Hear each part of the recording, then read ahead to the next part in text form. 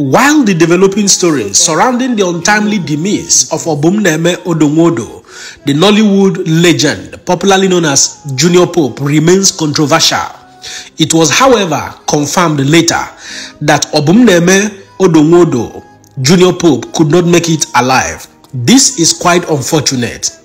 Why a lot of developing stories are still coming out, which seems very hurtful and very doubtful at the same time. There are so many untold stories about this young man. Follow me on a journey. First and foremost, let's get this fact for real. It was reported that Junior Pope was forced to enter the speedboat even when he refused to enter because there was no life jacket. Secondly, it was equally reported that one of his Nollywood colleagues, popularly called T.C. Okafor, was ringing a bell while they were crossing over the river Niger. Again, it was equally gathered that they were not shooting a movie before the boat capsized, that they were simply crossing over to the other side for a movie whose title is The Other Side of Life. Unfortunately, this young man found himself in the other side of life. Before we get into the details of these developing stories, it is important to note that Junior Pope, originally Obumneme Odonwodo, was born on the 7th of May 1984. As a matter of fact, his mother is a Cameroonian, while his dad is a Nigerian. He was born in Cameroon, in Bamenda. But Junior Pope was so much affiliated to the cultures of his father, who is from Nigeria, and precisely that of Enugu State culture.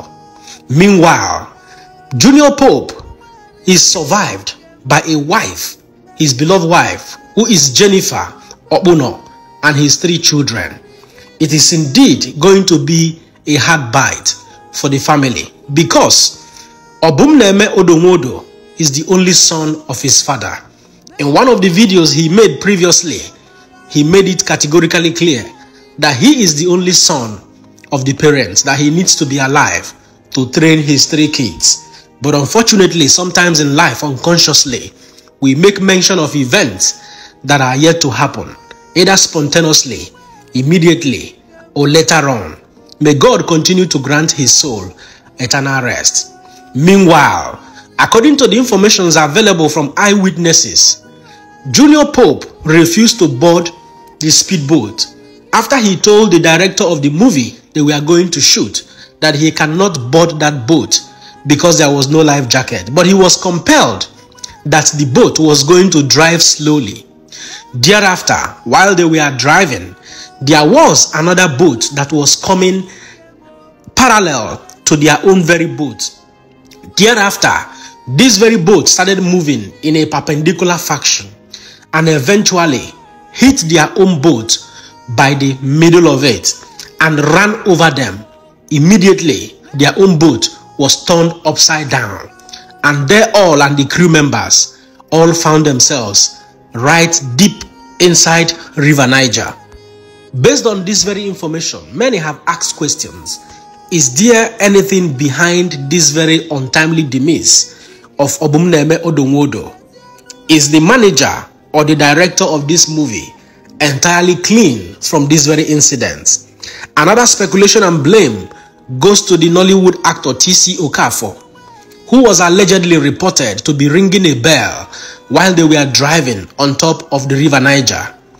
The local men from that region of Aguleri and Umuleri, as well as Anam, have also reported that on that very fateful day, being the 10th of April, was their Eke Market Day, that it was not expected that anyone not on a spiritual mission should be ringing a bell while crossing the River Niger.